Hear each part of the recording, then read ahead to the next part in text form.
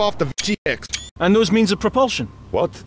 I don't see anything obvious. My point exactly. It's remarkable. Alchemist, it's Sapphire. I'm not sure if you're seeing this. There's a log pile ahead. And, well, I don't know how else to say this, but one of the logs it's left You're breaking up. Words twice. Over. There's a log, and it is defying gravity. Over. How about Eddie gets a closer look?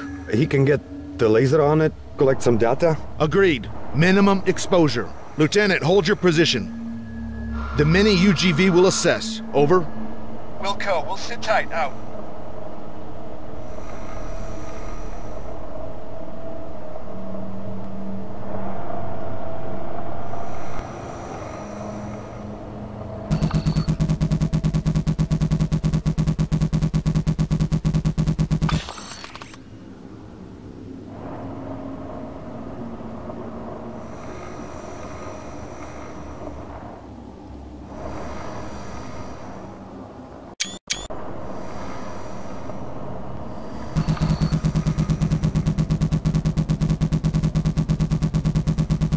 Okay, weird shit analyzed.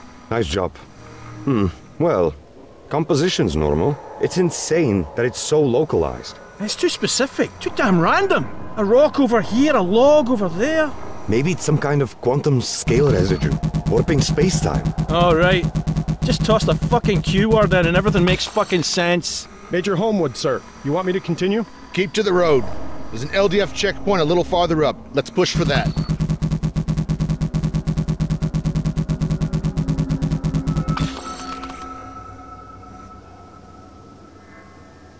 These objects, it's like gravity's not even affecting them. How many rules of physics are being broken here, Dr. Kessin? I've no idea. Maybe all of them. Newton's laws of motion? They're definitely out of the window. They got to be pretty smart, right? Any sufficiently advanced technology is indistinguishable from magic. You quoted that. Newton overthrew Aristotle, Einstein overthrew Newton, and now? Oh, let's avoid jumping to conclusions.